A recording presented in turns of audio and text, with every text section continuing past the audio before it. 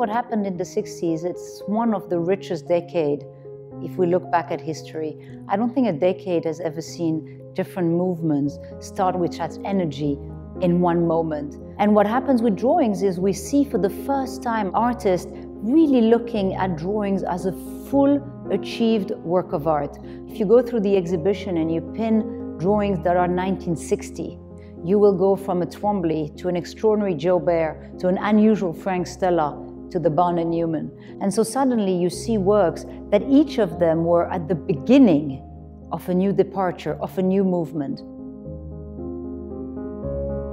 The 60s clearly were a turbulent time. I think the extraordinary thing about so many of these drawings is how serene and contemplative they are.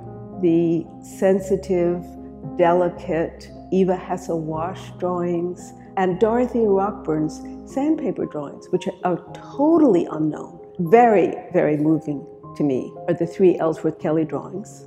They're hanging together, and they came directly from Ellsworth and Jack.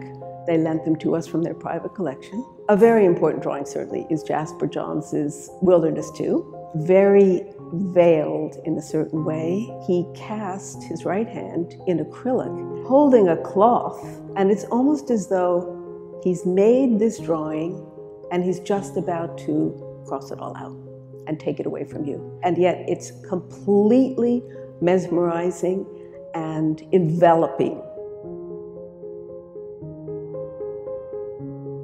Collaboration with artists is always the most enriching and rewarding moment of an exhibition. And Sophia Lewitt and the Sol Lewitt estate was very excited at the idea that we would recreate a work that has not been seen in the many retrospective. This one was shown for the last time in 1969 at Virginia Dwan Gallery in Los Angeles. So in one side it was a challenge because of course many years have passed, but Sol was so precise in his documentation that his team who works with the foundation came here. It was a very long process.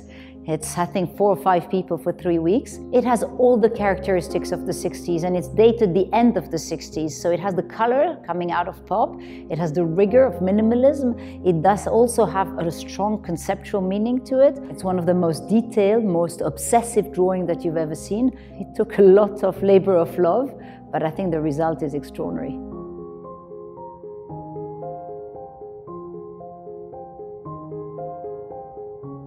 What we tried to do in this exhibition is not have it be an encyclopedic view, but specifically drawings that were innovative, works that rose to the surface of all the drawings that were being done and influenced the next generation of artists.